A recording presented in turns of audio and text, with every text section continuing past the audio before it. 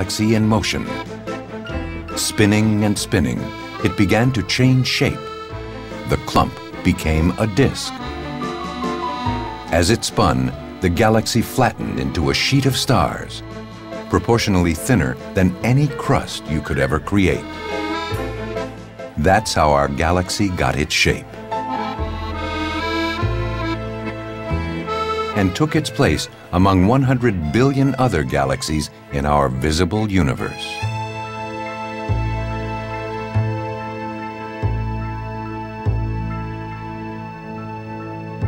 The galaxies are a zoo. They're big ones, fat ones, small ones, skinny ones, distorted ones, ones that look like train wrecks. The Milky Way galaxy itself is extremely flat. Not unusual in its flatness, but it's extremely flat. And it's got a sort of bulgy shape in the middle. We call it the bulge. And it looks kind of like a fried egg, except it's thinner than a fried egg. And what I'm referring to, the thickness, is the distribution of stars within it. It's like a platter. And it rotates, it has spiral structure. If you could see the Milky Way from afar, it would look like this. A vast assembly of suns swirling around the center. So immense, it takes a beam of light 100,000 years to cross it.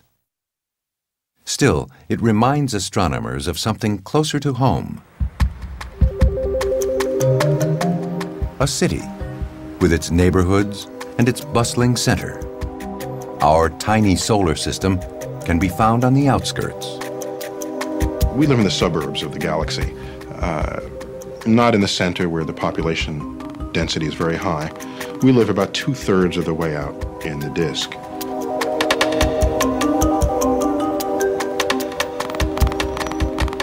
There are other regions where stars are being born, stars are dying. It's quite a rich assortment of neighborhoods.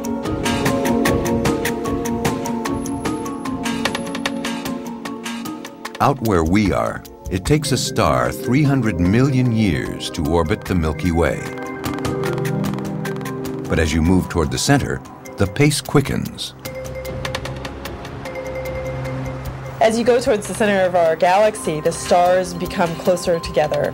The buildings get closer and closer together. If you were to think about a city, the downtown of a city compared to the suburbs, the strength of the magnetic fields go up. The winds that stars give off get more extreme. Everything just becomes more fast-paced. Entering the great central bulge, the galaxy gets more chaotic.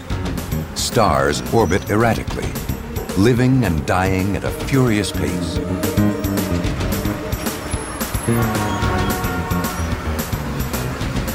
Here, amid clouds of gas and radiation, surely there is no life.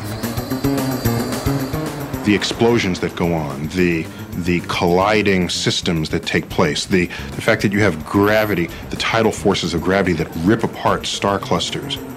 I try to imagine what it would look like. It would be ablaze with light.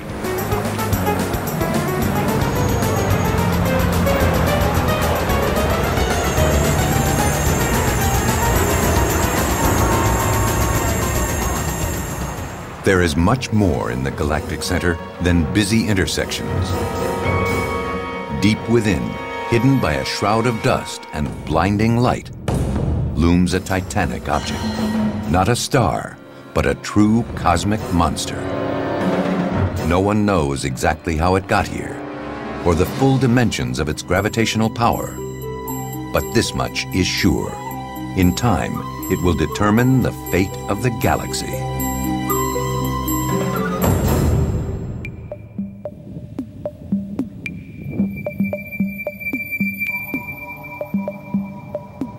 High atop Hawaii's Mauna Kea volcano, a group of scientists is tracking something strange at the center of the galaxy. The bizarre behavior of a pack of large stars crowded closely together.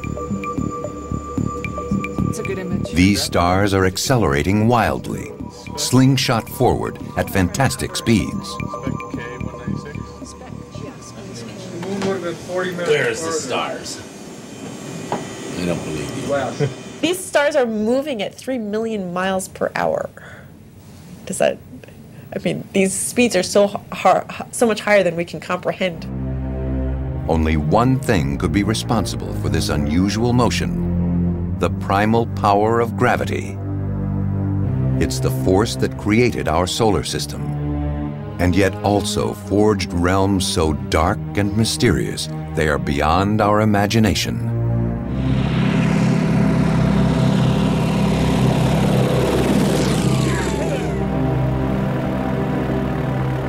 On Earth, gravity is the familiar force, the one that keeps our feet on the ground.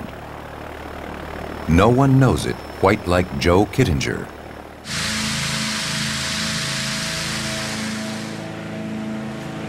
Since 1949, this man in the red bandana has carved out a niche for himself in the sky, defying gravity and setting record after record in flight. As one of the original U.S. Air Force test pilots, he had the right stuff before anyone else. Joe's specialty? Going where no man has gone before.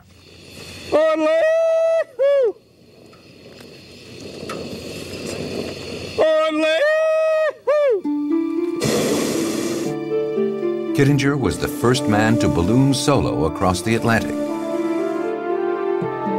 He completed more high-altitude balloon flights than anyone in history. Heights don't bother me at all. I love it from up here. He led the way into space itself.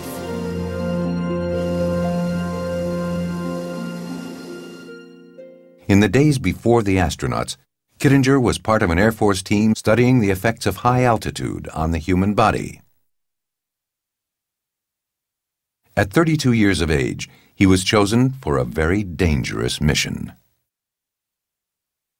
You've tried to anticipate everything that could happen. You train for all the emergencies, but there's always the unknown element. If a pressure suit fails, you die very quickly. If the stabilization system didn't work, there's a good chance you're going to die also.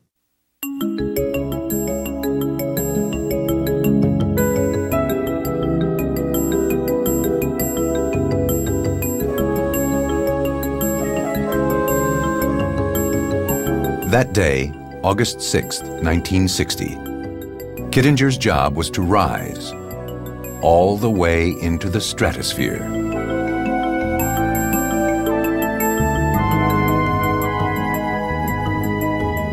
Three hours after takeoff, his balloon finally cleared the 100,000-foot mark.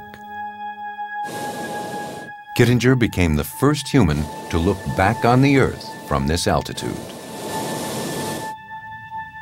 And then I had 46 different things I had to do to make the jump. The last item was to stand up, say a prayer, and hit one button to start the last cameras going, and then jump overboard. And then he stepped into the void.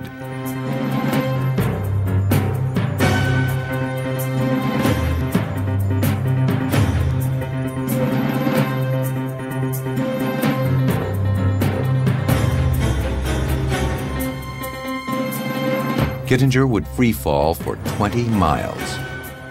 4.5 minutes of pure adrenaline.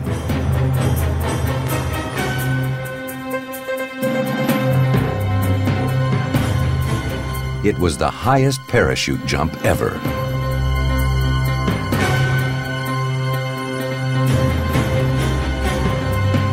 Pulled by gravity, he became the first man to accelerate beyond the speed of sound without a vehicle.